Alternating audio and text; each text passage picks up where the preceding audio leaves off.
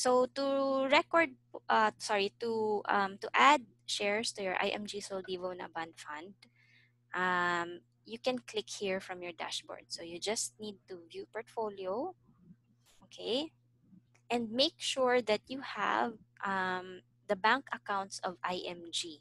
Kasi lahat po ng ating top-ups here sa Soldivo Funds will be coursed through the IMG bank accounts. Okay, so if you do not have the IMG bank accounts, please ask your SMD to give you the list of IMG bank accounts na pwede kung saan pwede kayong mag-deposit ng additional subscriptions ninyo.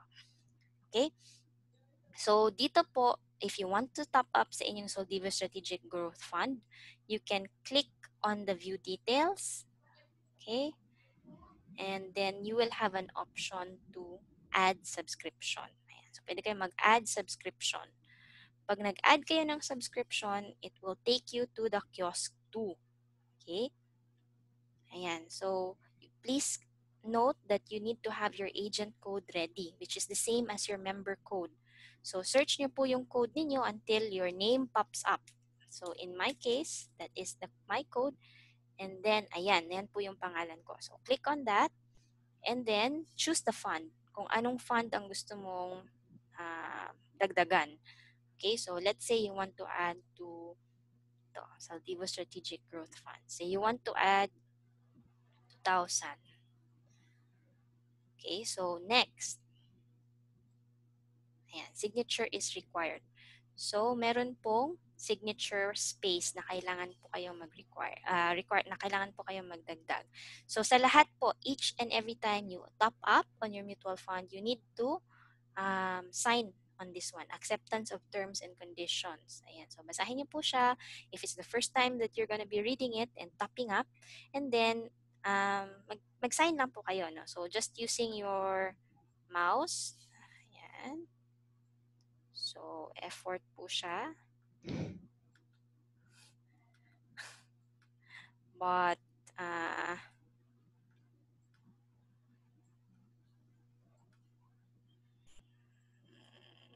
okay. So, say, yan. Okay, then next.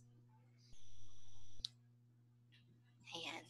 And then, you will be asked, no, to put in your first name, your last name, and then your email.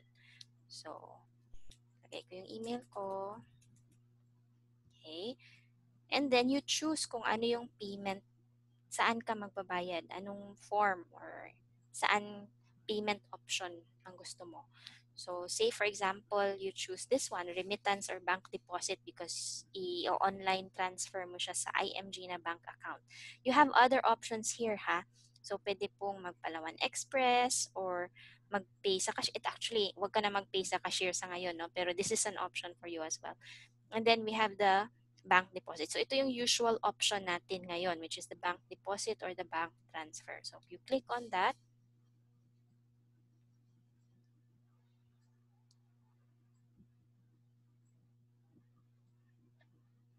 ayan. So, lalabas po yung iyong details and how much yung kailangan mong bayaran. And then, just complete, no, whatever it is, na details na hiningi nila. Okay?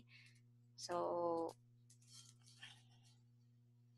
actually, yung iba, halos hindi na rin nila to kinukompleto, no?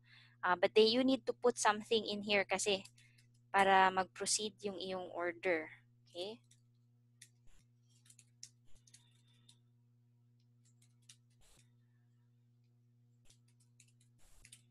Ayan. Ayan. And don't forget to click the payment method. Ayan. And then, mag-next step ka. Once you complete everything, you check everything is correct. Next step. And then, you choose, no, kung saang bank ka mag-deposit. So, depende kung ano yung option mo. Okay, so in our case, di ba, we chose na bank transfer siya. So, since ang usual ko na bank is BPI, I will choose BPI and I will select. So, don't forget to print this out. If you can print it out, better. But if you cannot print it out, what's important is you take note of the transaction reference number. Okay? Important to kasi ito yung ginagamit natin to match the transaction with the payment.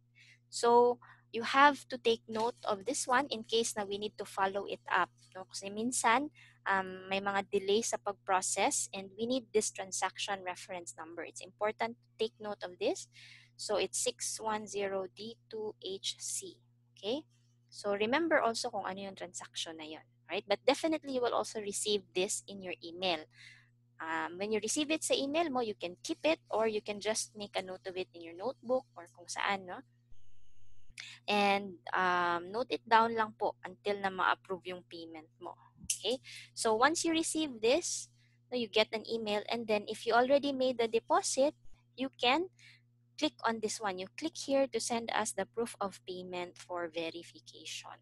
So if you made the deposit already, so i-click nyo lang po yan siya, and then you will be brought to the details for the payment verification. So make sure that you have a copy of the deposit slip, either a picture of the deposit slip or a screenshot of the online payment that you made to the IMG bank account. Okay, so if you have that already, you can click here to send the proof of payment, and then i-verify pa po yun ni IMG until it is approved. Okay, so when you click here, you will be asked for the details, the day that you paid it, anong bangko, and then yung time na binayad mo, and then you will be asked to upload the picture or the screenshot of your deposit. Okay? Tapos isubmit niyo po yun siya lahat, and then your payment will be for verification. So you need to wait a few days, no? These days, it has already been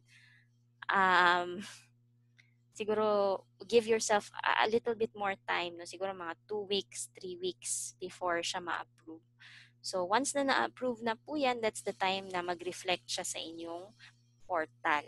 So if hindi pa po siya nagre-reflect, make sure po that you keep the receipts, no, the screenshots of the payments that you made for your records lang din. Okay, to make sure that you can track your investments. Kasi yung sa IMG nga po, we are DIY, no? DIY tayo, do it yourself na financial system. So kaya nag-educate tayo ng mga tao so that they can learn to do it themselves. So we need to keep a record of all of our transactions. Okay, so that's good practice po. Ayan. So I hope nasagot po yung question nyo, Ma'am Lolit.